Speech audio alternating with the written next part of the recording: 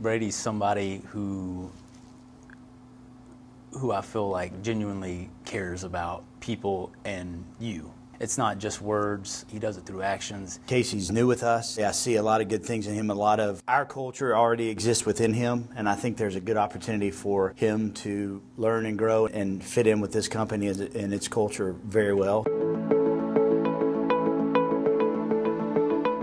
You know, I want a company who believes in you and trusts you and thinks that no matter the size of the challenge, that you can do that, or at least they'll give you the opportunity to fail. They'll swoop in and they'll help you.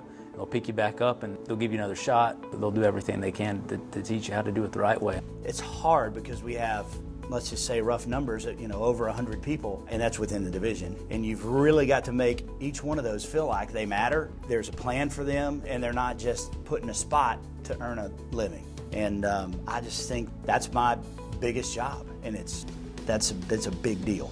He feels like your family. He feels like, you're the most important person. At Hoare, I really feel like it's an open book. You see what you get kind of company. There's no one way to your face and one way behind your back. It's straight up, it's the golden rule. Treat people like you want to be treated, and I feel like I haven't worked with somebody yet that doesn't live that on a daily basis. What makes us stronger is we care and we work hard and we want to please. We want to do a good job, and we just don't get beat. And so I think that's what makes us, what makes us stronger. I feel confident with Hoare.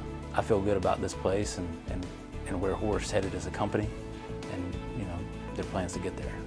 We're nothing without who we have, and so it's finding the right people, it's keeping them happy, and making them feel like I feel today talking to you, like this is my family and my stake is in the ground here, and so the biggest challenge is getting other people to feel that way.